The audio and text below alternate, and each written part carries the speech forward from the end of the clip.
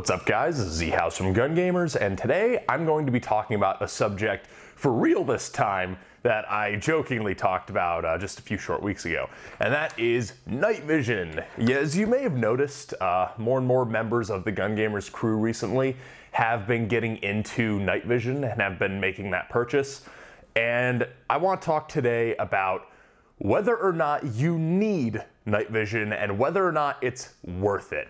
I know that this is a question that's gonna bring out some strong answers on one side or the other, but I'm gonna try to talk about, maybe some of the factors that you need to evaluate before you decide to drop the money on a night vision setup, and maybe how much you should be dropping if you're trying to shop for whatever your particular needs are. So this video comes on the heels of me going to Milsim West, the Balcar Surge, and that was actually the first Milsim game I've ever gone to where I've had any kind of night vision capability.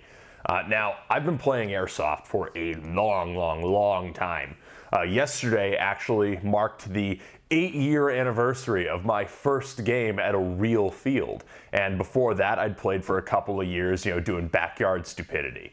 So there we go. I've been playing this game for a long time. I'm on like a decade of Airsoft. And I just bought night vision. So bear that in mind. I've been playing this game for 10 years and I've been going to national ops. I think my first national op I went to was back in like 2012. And I've been playing for that long and I just bought night vision. So I've got a good bit of experience on, the end of not having it. And I have to say, now that I've been to a game where I did have it, I do not regret spending the money. It's one of those things where it's a lot of money to spend and it's a big investment. But now that I did it, and now that I have it, holy shit, it really does change the game. Now granted, this is my first game having had it.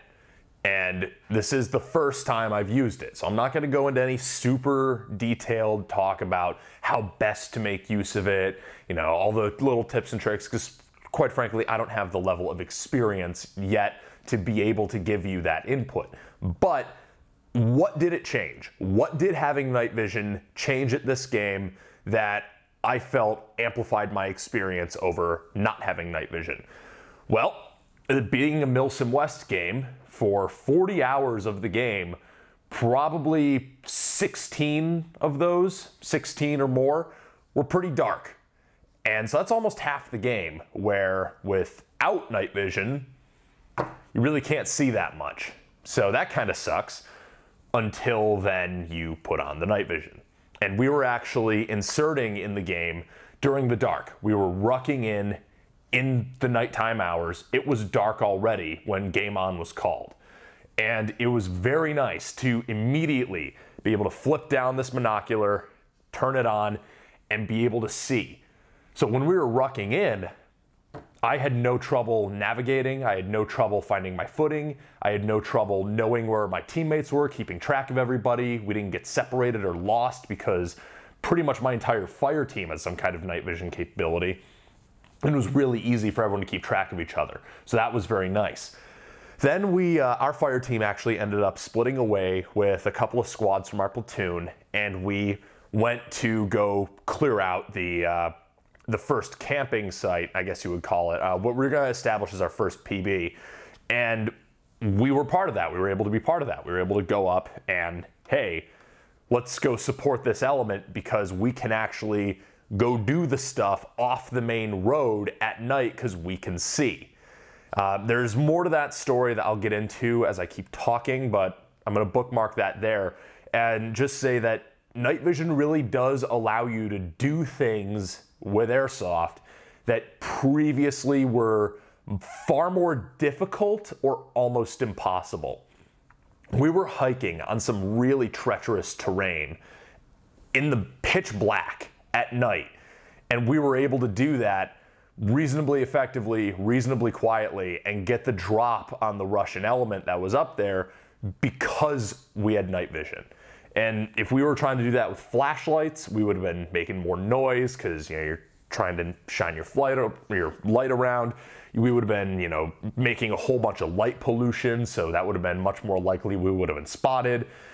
A lot of stuff went into being able to make that trek up successfully, and what ultimately allowed us to do that and allowed us to have the element of surprise and maintain our discipline to get up there without being spotted or hurt or whatever was night vision. And I want to make a note here that most of the people on that hike had at least Gen 2 night vision. I have Gen 3. Pretty much everyone else had Gen 3. One of my friends had Gen 2, and he had a little more trouble, but he was still able to make it work. Gen 1, though. And I made a joke in the Tactical Wizard video, you know, kind of poking fun at, you know, all the elitism about, oh, never buy Gen 1, that's stupid. I hate to say it, but there really is some truth to that. We had one of our guys on our fire team who was using one of those Armasight Spark Core units, which are the Gen 1 Plus, and they have Gen 3 resolution. So it sounds like a pretty good deal for a $400 or $500 unit. The issue was he couldn't see. He actually ended up flipping up his unit because he thought it was easier to see with his bare eyes. Without the use of an illuminator, Gen 1 did not work at night in the woods. It just didn't. He was unable to see. He ended up tripping and falling and making all kinds of noise, and he actually ended up injuring himself prematurely in the game. He injured himself, you know, messed up his ankle on night 1 because he couldn't see. And, you know, this was a great dude. He was a solid guy, and I was really sad to lose him. But I think that's an example of, you know, when you're trying to navigate without the use of an IR illuminator or a flashlight because you're trying to maintain light discipline and you don't have some other kind of way to see, you elevate your risk of things like injury. And this guy did get injured, unfortunately. So it almost is kind of a safety thing where if you're gonna be doing this really crazy stuff at night, you either need to be in a situation where you can use a flashlight or you need to have some kind of night vision that actually works. And unfortunately, this guy just didn't. So that, you know, best wishes to him. You know, I hope he makes a full recovery. He seems to be doing pretty well. I haven't talked to him. I hope he doesn't mind that I use this story. But yeah, that's, in my opinion, a good example of why maybe if you're gonna bother getting night vision, maybe save up for a higher end unit. So another thing that night vision really helped with was not just navigation, but even like static defense and keeping watch. Night vision really, really helped. Our fire team ended up, you know, taking watch a lot when we were at our PBs, and because I had night vision and because a couple of my other guys had night vision, it was actually a lot easier and frankly more enjoyable to stand out in the dark and in the rain on night 2 and, you know, look for any kind of activity, because now you're not just trying to pick things out of the shadows. Now you flip that monocular down, or binocular, whatever the heck you're using, and you can actually see and look around. And number one, the novelty of, hey, I'm looking through night vision. That helps keep you awake. You know, because when you're in a Milsim West game and you're running on like no sleep, you're you know, you're abusing whatever substances you need, like 5-hour energies or caffeine pills to stay awake. The novelty of I've got night vision really does keep you awake. Maybe that wears off after a couple of games. I wouldn't know. But the other thing is because it's less frustrating and you get less paranoid. So it's not as crazy tense keeping watch, because you feel more like, oh, you know, I can see. I mean, it's still tense. I mean, that's part of the experience of a Milsim game like this, is that you never know when something's going to go down. But it was a lot easier to keep watch, and we were a lot more effective because we weren't constantly, you know, thinking we saw something when we didn't, or if we did see something, we could accurately call it out. So that's definitely something to keep in mind. And the Russians at this game, they did not seem to match our night vision capability. And a couple of members of our platoon were able to walk right into their PB and shoot some of them in their sleeping bags because they were not as effectively keeping watch. So that's a good example there of, you know, one camp that does have night vision on watch and another camp that doesn't. Different things happened. Now, to be fair to the Russians, they actually didn't attack us at night, but that's also because they didn't have night vision. Guys on our platoon who did have night vision were able to go out and do some hunting and do some harassing at night. And that's something I've noticed with Russia versus NATO at these games, is a lot of the Russian and militia forces often don't have night vision, so they don't end up going out and doing any crazy stuff like hunting or, attacking the PBs, whereas NATO will more often go out and do that because NATO often has more night vision. And that ties into what I was talking about earlier of how much easier it is to move at night and navigate at night, especially on hostile terrain, which, Balkar Ridge, the Cove Campground was. So bear that in mind. You're just enabled to play that much harder for that much longer because you can see. I think that's ultimately my point with this video, is that while night vision is not necessary, I mean, I've gone to plenty of milsim games before without night vision and had plenty of fun, but I find that it's a lot easier to maximize the amount of fun you're having for a longer period of time when you can actually effectively see. And when you're not trying to use flashlights and having everyone yell at you to maintain light discipline. When you have, a Gen 3 monocular and you don't even really need to use an illuminator unless you're indoors, that makes things a little easier to play. So you end up, you pay like $1,000+ for a night vision unit. I got a pretty crazy deal on this one. But when you get it, you end up maximizing the enjoyment level of your experience that you pay, $150, $200 for the ticket, and then you end up not enjoying like half the game as much as you could because you can't see, versus now you enjoy it a lot more and you are able to see a lot better and you are able to play a lot more effectively. So it kind of sucks for people who don't have night vision that that's the reality. But as night vision continues to proliferate throughout the airsoft world, it really does kind of become one of those things where if you can't beat them, join them. And now that I've joined them, I'm like, oh, damn, that really was worth it. As I mentioned, I don't think I would recommend getting a Gen 1 unit just because of the issues I saw with one of my friends having it. And I would really tell you to at least save up for Gen 2. There's a few good groups on Facebook. There's the Airsoft Night Vision Users group. There's a couple of different places where you can buy, sell, and trade night vision units. And you can often find some pretty good deals on there. One of my friends got his night vision from eBay, got a pretty good deal on there.